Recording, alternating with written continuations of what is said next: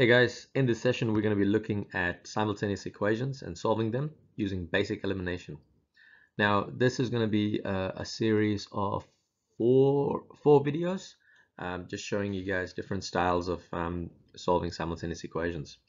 Alright, so the first type of questions.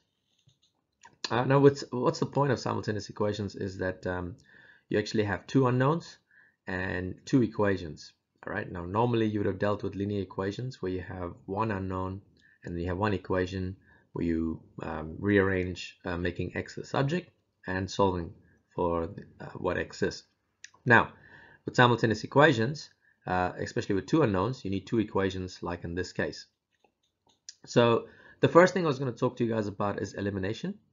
So this is where we eliminate one of the variables. Now there's a few varieties of elimination that I'm going to show you, but the first one is this one here. So right now you've got this equation x plus y equals 10 and x minus y equals 4. Now what you'll notice is that the coefficients of x is 1 and the coefficients of y is also 1. All right. So what you can do in this case is you can actually,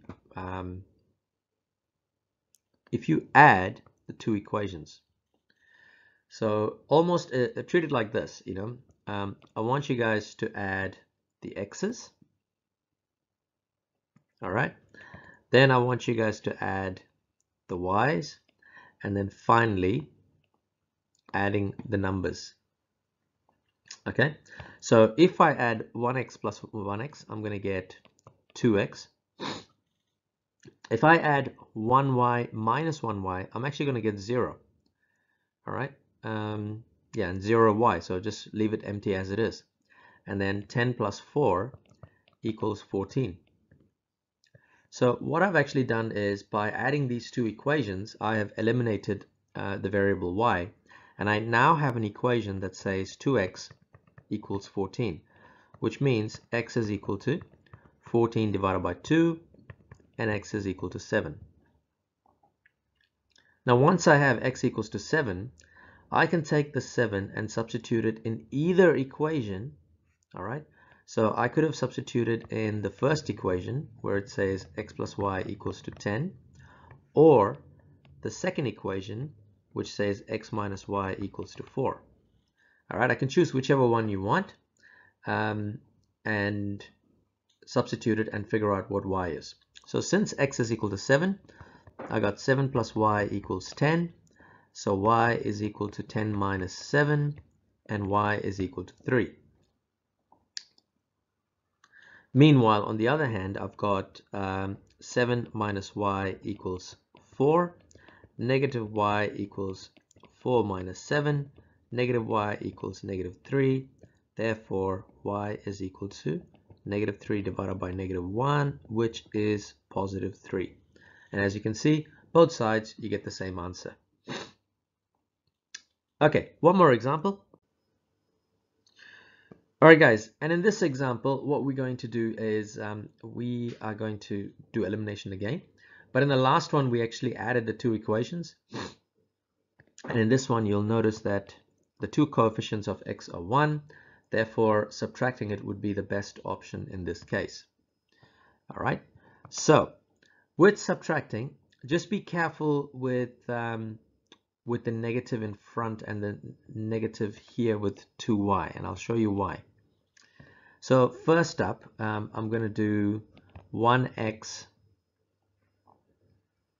minus 1x. 1x minus 1x is 0, so I don't really need to worry about it. Next I have is negative 6y. I'm going to write it here on the side. Negative 6y minus negative 2y. So it's going to be negative 6y plus 2y, which equals to negative 4y. So that negative 4y is what's going to be here.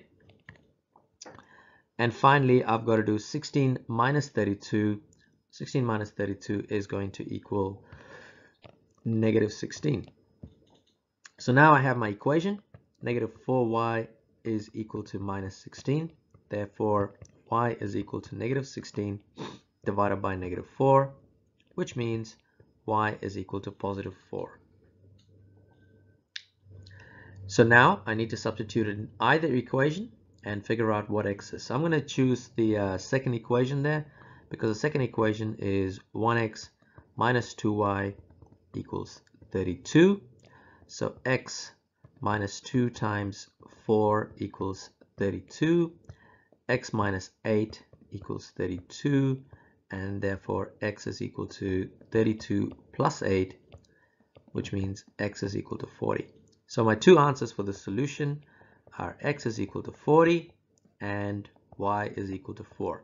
Now a good thing to do is always check your answer with the equation that you did not substitute with.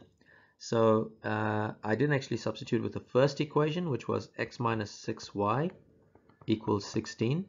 And if I substitute 40 and 4, 40 minus 6 times 4 should equal to 16. I've got 40 minus 24 equals 16, and then 16 equals 16. And that's how I know I've got the correct two values for x and y.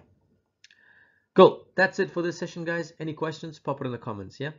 Thank you for watching.